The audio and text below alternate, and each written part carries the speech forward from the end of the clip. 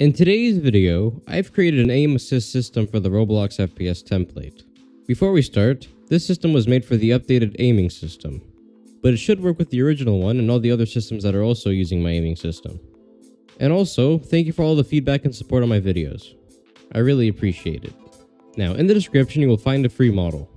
Once you have the model inserted into your game, open up the model, and look inside of the README.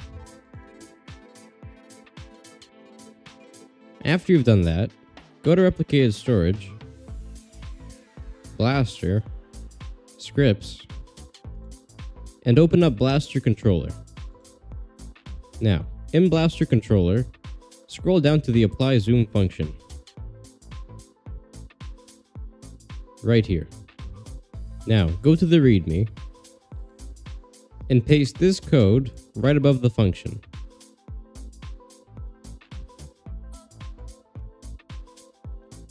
Like this. You can adjust how quickly the mouse moves towards the nearest player while aiming, right here. Though, the default number that I selected is the most balanced.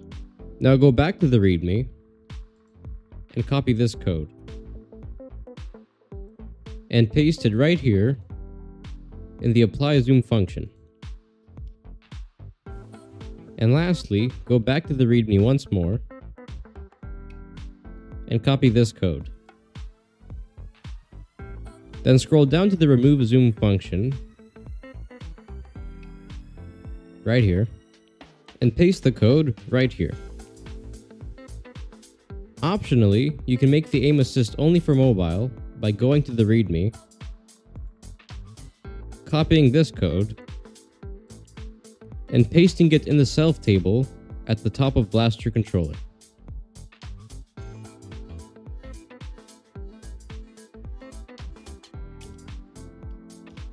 Right here.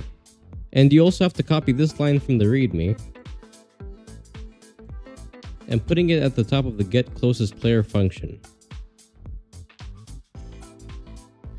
Right here. Though, I'm not going to add this line right now. Now you're all set. Let's playtest it.